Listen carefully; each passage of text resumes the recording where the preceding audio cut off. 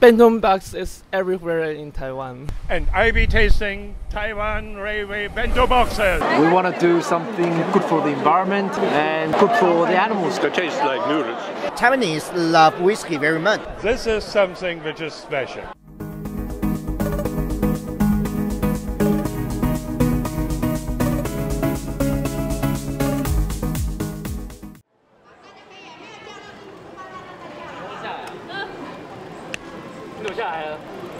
Bento box is everywhere in Taiwan.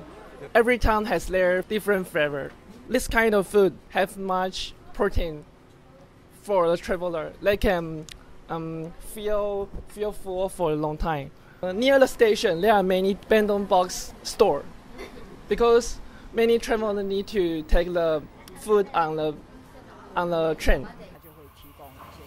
TRA is like in the transportation industry, so when people have the need to travel a long distance, so they start providing food. Before the 60s, they do not serve on the train. Before we have a railway restaurant, and then people will have to buy it and carry it onto the train. So from the Japanese colonial period, it's like the rice ball, wrap in the banana leaf, and then they take it. After the 60s, now we have the image of the bento. Before, it was a very luxury thing to travel by train. On the reserved seating trains, we would serve tea, water, towels, magazines and newspapers. On the Wang-Ha Express, we even served meals.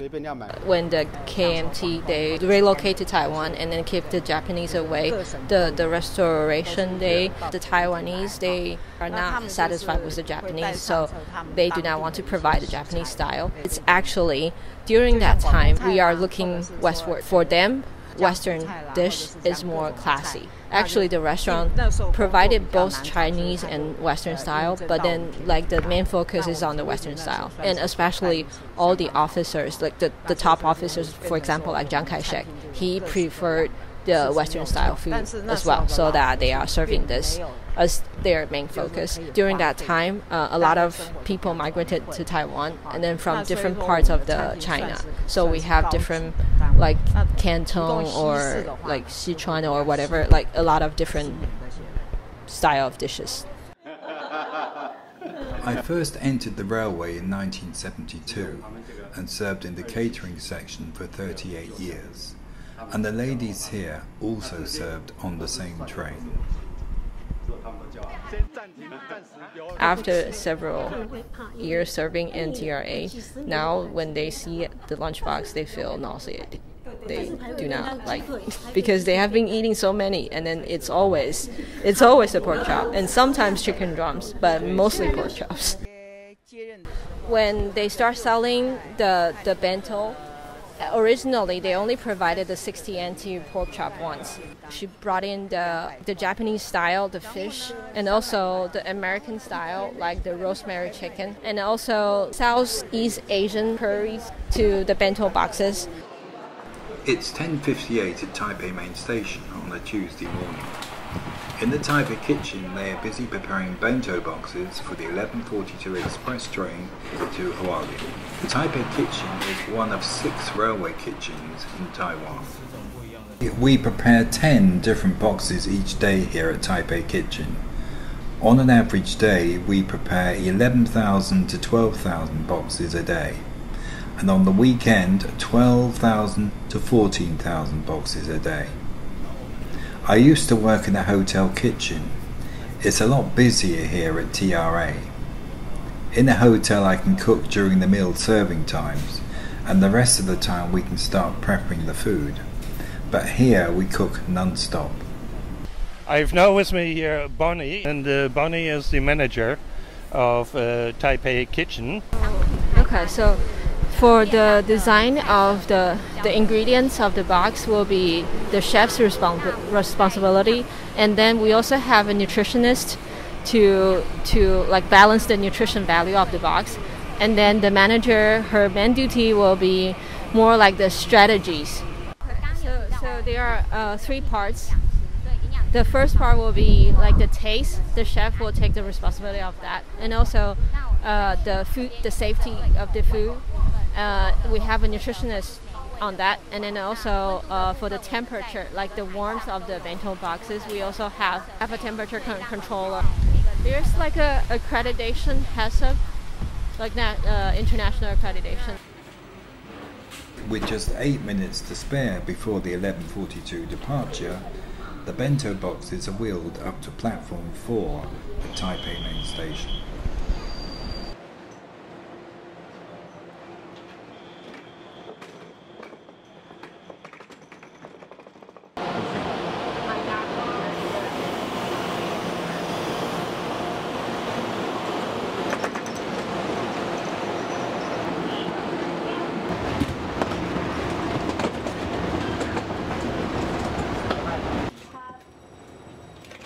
We're now on the 11:42 from Taipei to Yilan on the east coast of Taiwan, and the bento boxes are now being delivered onto the train, and here they are. They're still warm and they're going to be served to the passengers.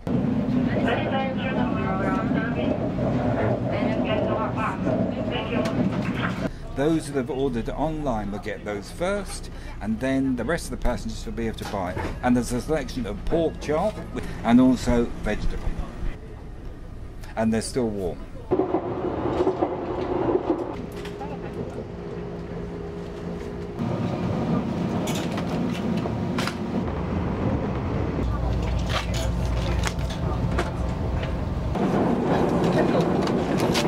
I live here. I've lived in Asia for about 22 years. I travel between Taipei and Taichung weekly. At the station in Taichung, I usually buy it on Friday afternoon and eat it on my way back to Taoyuan, and it's always fresh. I enjoy everything. I wish it was a little bit spicier, but the egg's good, the vegetables are fresh, the meat's always. I've never had a single problem with this one. It's wonderful. It's cheap. It's inexpensive is a better word, because it fills you up, and it tastes great. It's always available at the train station, and it's hot.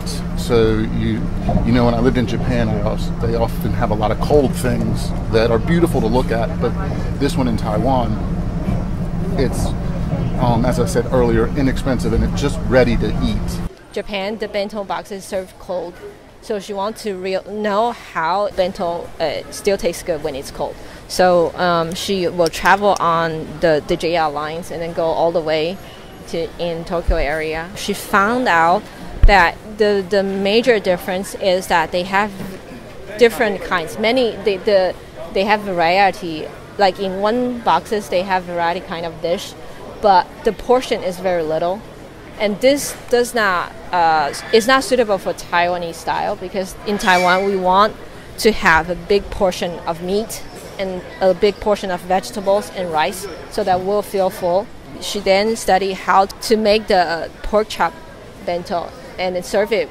Even it's cold, it still tastes good.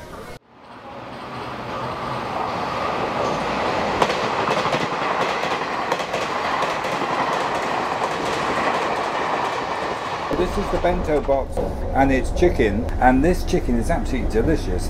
It's been steamed and roasted, and most chicken you get in Taiwan is that steamed boiled, which is very tough. But this is absolutely delicious, and the rice has been mixed with turmeric, so you've got that lovely yellow colour. My only criticism is the vegetables are a bit undercooked, but that's typical Taiwan style. And for 80 Taiwan dollars, this is really good value. Please mind the gap.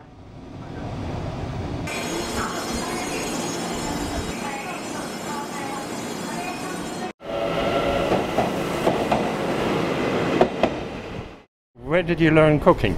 Oh, my father and mother is a chef. Most chefs working in hotels and in restaurants are training in schools or special universities for chefs.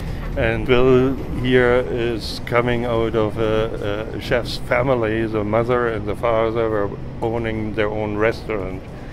And Bill is now head chef. So here we are at South Shulin Railway Station, and I'm here with the managers from Taipei Kitchen, and the head chef of Taipei Kitchen, and we are trying to eat those beautiful lunch boxes. I have a beautiful chicken here waiting to be ate. This smells delicious, and it's beautiful arranged. The yellow red pepper with green spinach, is it? Or yeah, and the cauliflower. The chicken is beautiful prepared. I love the crispiness of the chicken. Congratulations. Love it. The chicken is really beautiful flavored. The skin is still reasonably crisp, even after all that time it was in the box. As for the cabbage, we Irish do love cabbage. Cabbage is one of our main food ingredients in Ireland. Just tastes beautiful. Sorry, but I have to finish that box.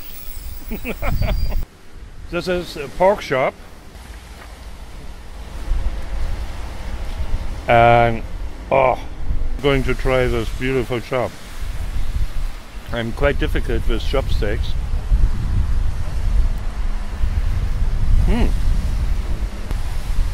It's unusual. We would fry the chops more crisp. It's a lovely soft type of pork chop. Just perfect cooked. What is that here? Fish. Oh, you have a bit of fish. That's a chinyu fish. I'm going to catch that. It's a sweetish type of taste. Little sugar, cinnamon. Yep. You put cinnamon on that fish. The cinnamon flavor is quite dominant. I haven't tasted fish like this before. It's really unusual. Then you do have white cabbage, and obviously you have that beautiful cooked Taiwanese rice. Again, all the ingredients of that lunchbox are homegrown in Taiwan. I got another box here now, which is much similar from the pork chop, only that the pork chop is slightly bigger. The difference of that box is actually what is underneath. This rice is a special cooked rice. It has a little bit of shrimp in there.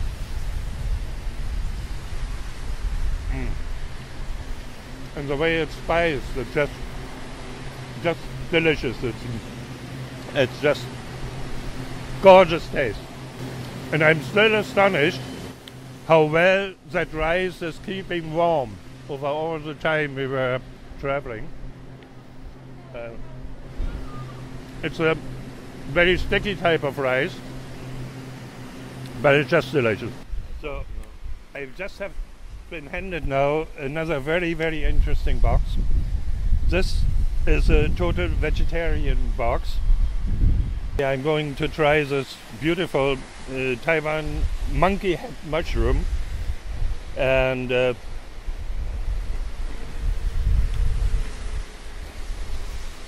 mushroom has quite a juicy taste when you bite into it. It's prepared in soya sauce and also using white wine. It's just gorgeous.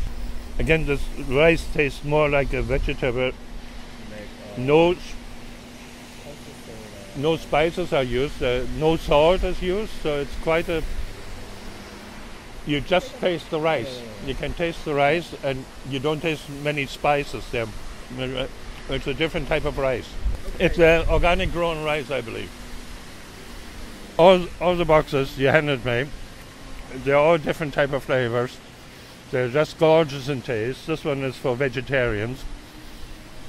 There's the most fantastic mushroom in it. But my absolute favorite has to be the chicken. I love the crisp chicken. I love the box with the chicken. The uniqueness of rice is quite different. With each box there's a different flavor of rice. So I must congratulate you for producing such beautiful product.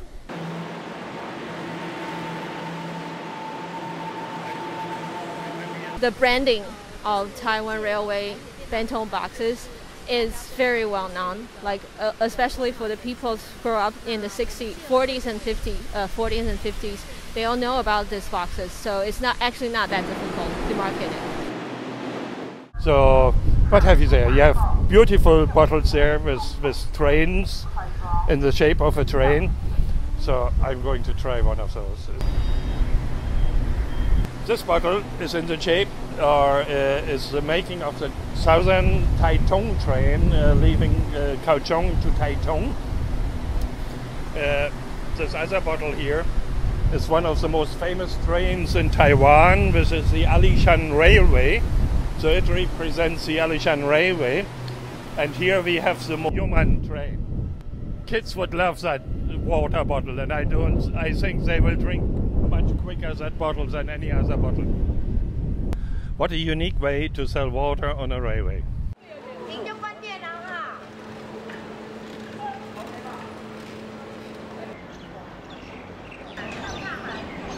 Your grandma was the first lady in Pudong to make bento boxes. They have 8 kind of different meats and vegetable. But original, traditional Fulong Biendang will not change. He will make a different kind of bento cases, but never change the Fulong Bento. Here I am at James Joyce's Irish Bar, where we have the largest selection of Irish whiskies in Taiwan. Today I'm going to visit the Whisky Taste exhibition in Taiwan. This is a very rare Irish whiskey. It's Middleton Berry Crockett Special Edition and matured in bourbon cask. I wonder will I taste any rare whiskies like this at the Whisky Taste exhibition.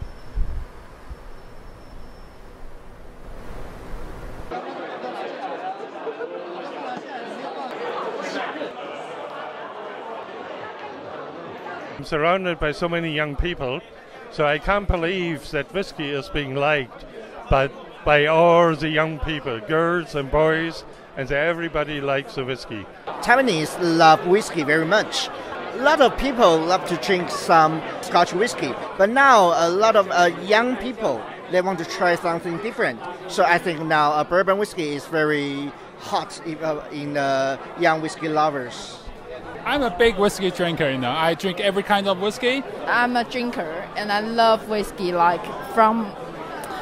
even when I'm not over 18 years old, I start to just jump in this world and I start to drink whiskey and I think, oh my God, that's all I want for my whole life. I noticed that there's a lot of young people coming here. Yes, it's from 25 to 45. It's our main target. Mackmyra is the first ever whiskey distillery from Sweden, and it was started in 1999, so it's quite young. And what is unique about it is that all the ingredients are from Sweden. So the barley is quite sweet compared to maybe some more famous whiskey distilleries. And then one of the most famous unique qualities is our cask. We do Swedish oak cask. And the Swedish oak, because of the climate, and also because we don't cut it down until it's 200 years old, gives a certain sturdiness to it and gives a bit of a spicy character in our whiskey. So this whiskey is called green tea. So this is a collaboration with a Japanese green tea producer where we use their green tea and put into our cask and then later put back our whiskey into it.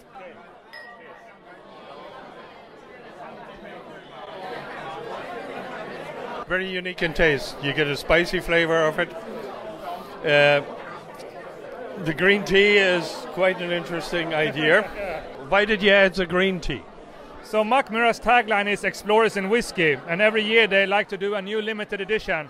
So they always looking for new ways, and our whiskey master blender, she always been very fond of green tea, so she really wanted to do this. Is this the first ever green tea being used in whiskey? As far as I know, or anybody at Mackmyra knows, this is the first ever green tea whiskey. The only other way I know from distillery process using green tea is the gunpowder gin produced in Ireland. Yes. It's also produced with green tea. But I wish you great success with your product. It's quite unique. Thank you very much. I'm going to try some beautiful Waterford whiskies. There are so many different type of whiskey that Waterford produce actually, because Waterford is the whiskey distillery. Although it's located in Ireland, but it is not the triple distilled Irish whiskey. It is actually a double distilled Irish whiskey, and it's talking about terroir. Yeah, the terroir inside the whiskey. So actually now there are two whiskey in my hand. They are all from single farm. Yeah, so this is one single farm. This is another one single farm. So you can really taste the terroir, the flavor inside every single farm. For till now, Waterford already use over 90 different single farm. Yeah, which means in the future we may be able to taste 90 different whiskey. You maybe heard one particular detail. It's double distilled, not triple distilled. The uniqueness of Irish whiskies is a triple distillation, and Waterford is unique insofar that they're only double distilled. It's quite spicy. You know that it's not triple distilled, it's double distilled. You get a unique type of taste developing after a while. Quite interesting taste. The second whiskey is called Bento Island. The name of this farm is called Bento Island. It is a coastal farm actually, so very close to the sea. Yeah, and you can because the component of this soil attribute the flavor of floral flavor and fruity flavor into the whiskey. So very much different from Berkey Carbon. Okay. You just try it.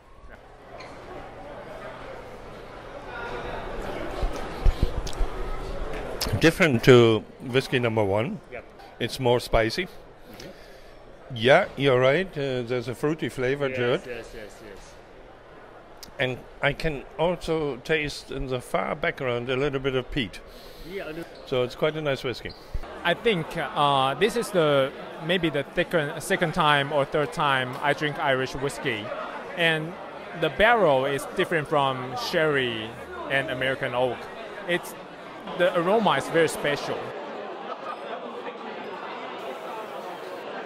Taiwan beer is the nation's favorite. 12 years ago, Taiwan beer introduced a distillery called Omar, who are producing a wide range of whiskies. I'm here with Chang Yan, and Chang Yan, what do you make Omar whiskey so special? Taiwan special the taste and the smell in Taiwan. So we want to make about the Taiwan whiskey, the real Taiwan whiskey. It has some Taiwan special like a fruit, like a flower smell. So it's very hard and very strong body. What type of cask do you use? Lychee casting. Yeah, lychee cask. This is something which is special. Lychee casting is being used by Omar. It's the only one in the world. Yeah. And this is very unique. Whiskey being produced in a lychee flavored cast barrel.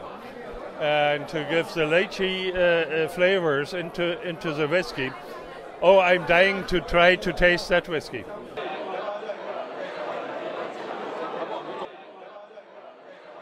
I love lychees, and this whiskey gives you a very spicy initial flavor, which stays into your mouth for a long time, but in the background, the lychee flavor develops.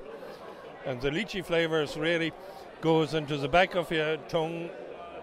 It is an unusual, very unusual type of flavor of a whiskey. Now, the main whiskey is spicy. It's a little bit like Scottish whiskey. It's normal, but the lychee makes it unique. Fruity, very fruity. Yes. In the finish. Yes. Yeah. First taste is the rough spice of a Scottish type of whiskey, but then as the flavor develops in your throat, you get the lychee flavor overtaking the original spicy flavor of Scottish whiskey. So it's quite a unique type of experience. How do you get the lychee flavor into the barrels? We use the lychee liquor in the barrel about 1 year, and we put it out and get into the 4 years bourbon cask whiskey. And about 1 year. okay. 1 year finishing. Yeah. It's quite interesting. The lychee liquor combined by maturing in the barrel for about a year, and then the lychee is extracted and the whiskey is put into the barrel, and that creates this beautiful Omar whiskey with lychee flavor. I'm here with Ali, and Ali is representing the Kalagauni distillery from Scotland. So I'm going to try a 13-year-old.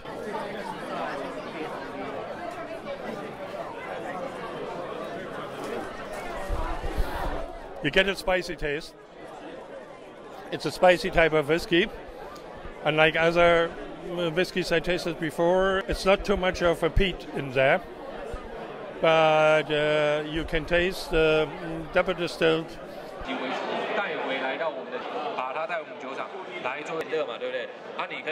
I'm here with the Koval Company. Koval Company is producing their whiskeys, their bourbon whiskeys, in Chicago. Yeah. And they have quite a unique taste for being a bourbon. Our bourbon use 51% corn with 49% millet.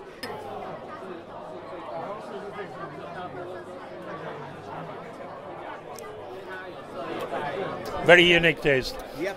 Unlike bourbon, my father used to say the bourbon is a soapy taste. It tastes like soap. But this is anything else but soap. It has a lovely spice developing slowly in the back of your tongue. It has a very nice smoothness. It is, in my eyes, the most closest bourbon to Irish whiskies. Maybe it has something to do with a lot of Irish people living in Chicago. Some people told me the traditional bourbon whiskey is very wild. Yeah, a lot of spicy because they use rye and wheat be the ingredient. But Koval use millet. Millet is very sweet and a little bit sour. So it will be very sweet flavor in this whiskey. Here you really get a very, very smooth taste and not that typical type of bourbon taste. It's certainly a whiskey which is bourbon by name, but Irish through and through by whiskey. My first impression is actually I think Koval is like quite different bourbon from the other bourbon I tasted before. Okay. Wow, amazing! Yeah, I really like the texture of this whiskey. Do you think it's bourbon? If you put me on a blind test, I would never think it's bourbon. It's like very different from the other bourbons I think, but it's much better. Because for me, bourbon is like a little bit too punchy, not elegant, not elegant enough. But this one is very elegant. It made me think of like really good. I sit next to the bonfire and drinking some whiskey and feel relaxed and very elegant. I really love it.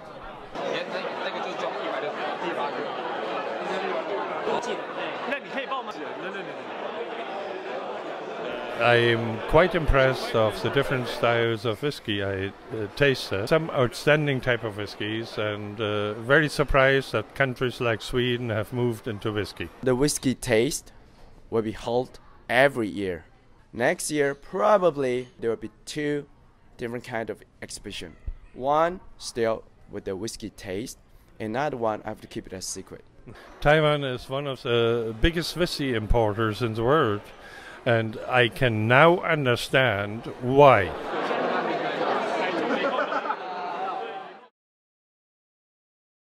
About 7 years ago, this whole area here was an allotment where the local people grew their vegetables. Today I'm going to a vegetarian show just across the road from here.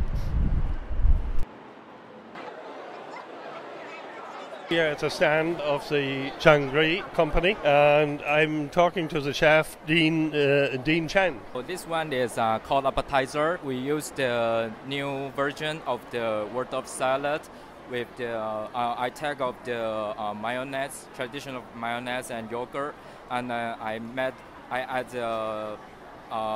mashed potato, and avocado.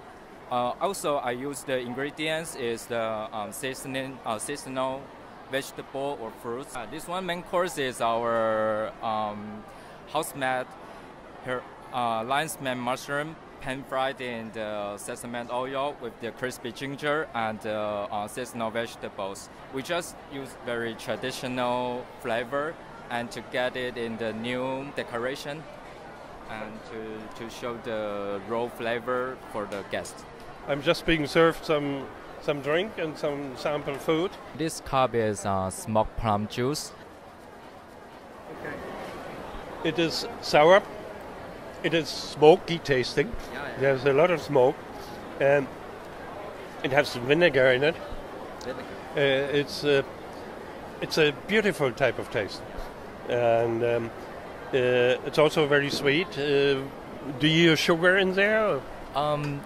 This sugar we use the sugar cane, and the drink we also serve before the main course to be a palate cleanser. I'm facing here what we call monkey head mushroom, and it's a very rare product and a very expensive product growing in Taiwan.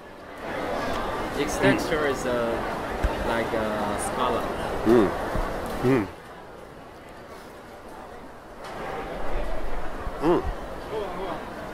Very nice. Flavor. It doesn't taste like mushroom at all, but it has an unusual type of flavor.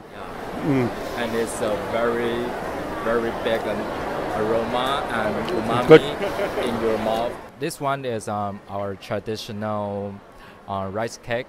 We use the daikon and shiitake mushroom and soy sauce and pepper to steam it, and add a little bit our sesame nuts dressing.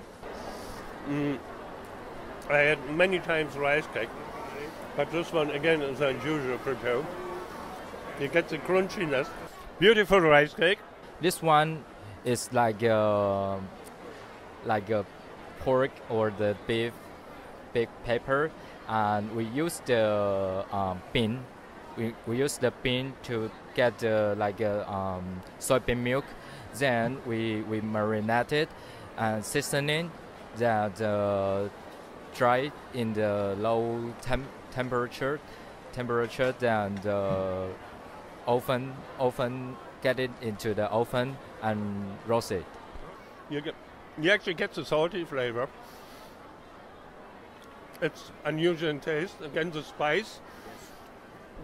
The more you chew on it, the more the spice comes out and goes right around your throat.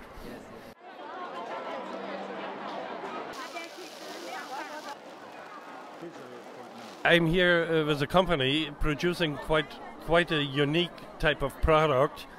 We all know that beef production is very expensive. Beef produces a lot of carbon, and carbon dioxide is no good for the environment. So people all around the world are trying to find substitutes to beef. And this company has found a substitute to make high fiber based beef tasting like product. We actually launched two types of products. One is a burger patty and the other one is a minced pork. So all of our products are pea protein based, and of course they are animal free and they are also additive free. We have actually enhanced them with fiber, vitamins and minerals. This is a pea-based burger. Our peas are Canadian yellow peas, and everything is manufactured in Taiwan. It looks like meat, it cooks like meat, and it tastes like meat. We are from Yunlin. There's a city called Doliu, and Yunlin is actually the agricultural state of Taiwan. So we have a lot of rice paddies, and we sort of like establish our company based on plant-based products. We want to do something good for the environment and good for the animals too. How do you think Taiwanese people react to your product? Taiwan is probably the second largest vegan population in the world, and if you want to see reactions, I suppose you can turn around and look for the crowd around you. Let's try this burger. The flavor is quite interesting. It really does taste like beef. You actually think you have a minced burger in your mouth, made from real mincemeat. The texture is quite interesting, quite beautiful. It is not as dense as normal meat, it's a bit loose. So, but it disperses in your mouth quite beautifully, quite nice. So, it's a beautiful product.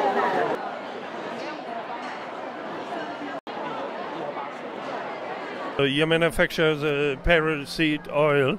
What are the special features of that oil? Pearl-seed oil is different animal oil, like fish oil. Plant oil is special for vegan. I think that just Asian people like pearl-seed oil. The Western world people don't know the pearl-seed is what. I never have come across pearl-seed oil before because we know omega-3 in Europe with fish products. So omega-3 is a very, very good nature product for your body, but in Europe it's only known in fish products. So it is new for me, one for me, that omega-3 is actually also found in that pearl-seed oil. There we see the powder produced out of the pearl-seed oil, and this is quite unique. So it actually tastes like oil. You get the oily taste of it. Otherwise, it's quite neutral. It's neutral in taste, but I'm quite sure the omega-3 is within that powder. And this is very, very important because the human body needs omega-3.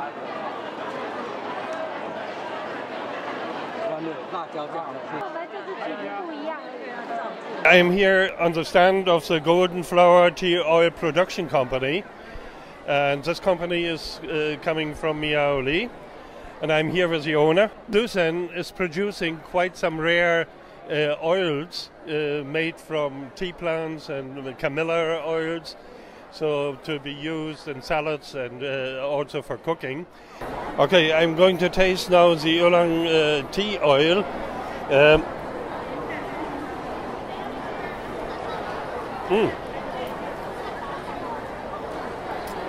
You can taste actually a smoky type of flavor. You taste the smoke, you taste the oolong tea in it, and it's oily. So it's a lovely oil. They're using the oil to make noodles and rice. They also rub the oil into your skin for beauty treatment. So I'm now trying some noodles. Right. Susan is now cooking some noodles, which she will serve with the oil.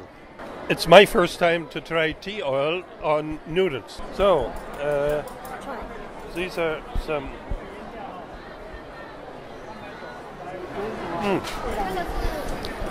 nutty flavor. You can taste the beautiful oil.